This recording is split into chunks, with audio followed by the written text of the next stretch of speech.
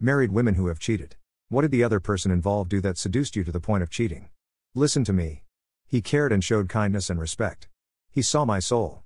Autofellatio. I hated my husband. A friend showed kindness and respect. Like someone said here. Something that my ex-husband didn't because H was having sex with his assistant and colleagues while I was stupidly in love in him. Believing everything he said.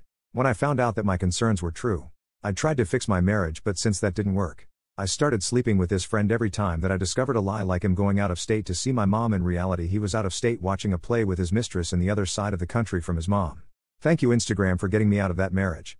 What's something you didn't like about yourself as a teenager that you're at peace with as an adult? I didn't quite fit in anywhere. At least not perfectly or completely. Thinking back, I wasn't widely popular by any means. But in individual classrooms, I was known to be funny.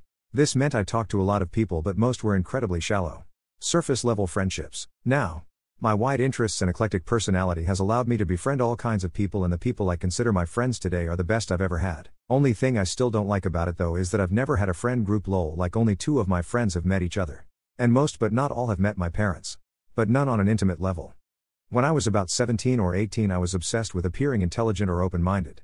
To the point where I took on opinions or ideas purely in order to seem intelligent to others. The irony being that I probably came across an absolute moron to others.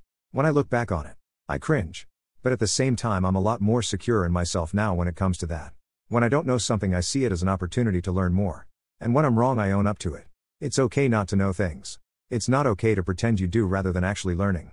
I turned into a bit of a gym rat when I was 16. I had a constant nagging feeling of not being big enough.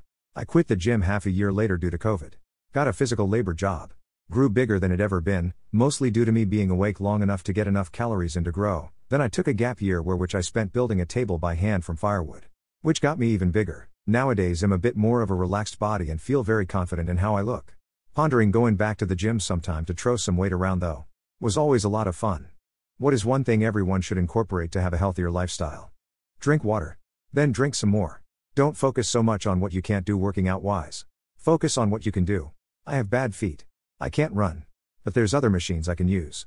It's not hopeless. Ask gym managers for suggestions. It can be done. More walks and less sugary foods. I haven't eaten potato chips in 4 weeks and I still gained weight. But I keep forgetting that I eat marshmallow cakes or chocolate at night when I'm sad. I hate the fact I never listen to my dietitian. One thing that everyone should incorporate into their lifestyle to improve their health is regular physical activity. Regular exercise has numerous benefits for the body and mind, including reducing the risk of chronic diseases such as obesity, heart disease, and type 2 diabetes, as well as improving mental health and mood. It is recommended that adults get at least 150 minutes of moderate intensity or 75 minutes of vigorous intensity aerobic physical activity each week, as well as muscle strengthening activities at least 2 days a week. It's important to find an activity that you enjoy so that it is easier to stick with it. Minding your own damned business. It's not for you to know about other people's health, habits, relationships, economics, family, lifestyle or time management. You don't need to form an opinion on your fat coworker's lunch. How the pretty blonde from the other office can suddenly afford those shoes when she said she was broke. Or what Ben from accounts does in his day-to-day life that makes him 10 meters late every day. Be lazy. Stop caring. Scrutinizing other people's lives and being judgy about it will never end up in you feeling better.